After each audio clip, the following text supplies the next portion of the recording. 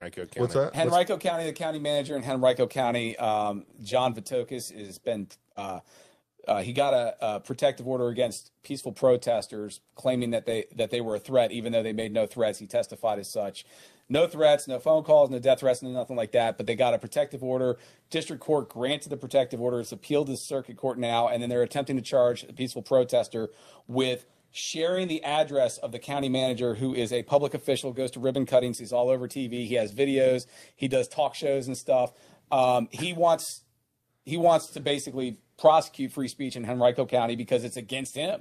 And he's just a corrupt tyrant. He's actually a Republican, and it's a disgrace that he's a Republican. But so they're actually prosecuting a former highly active political figure, this Ron Headland fella, for giving out the address to the county manager to coordinate a protest. And that's sharing of information is protected by the First Amendment, freedom of the press.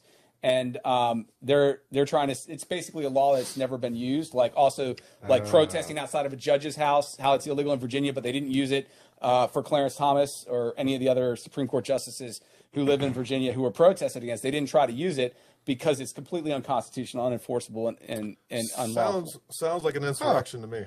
Well, no, what's going to happen is it's punishment by process. So Sure. They're going to make them spend some money on legal fees. They'll get no pros or whatever. Sure. And, the bottom line is now we have to cover it on YouTube. So now every single YouTuber I know needs to cover this story.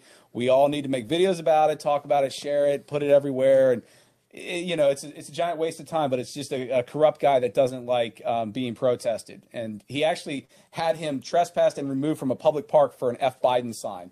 And a park is a quintessential public forum as recognized by the Supreme Court. You cannot kick someone out of a park. It is absolutely there for people to talk Sure. and protest. And he was trespassed from a public park because they didn't like his sign. And it was at the request of this corrupt county manager in Henrico County.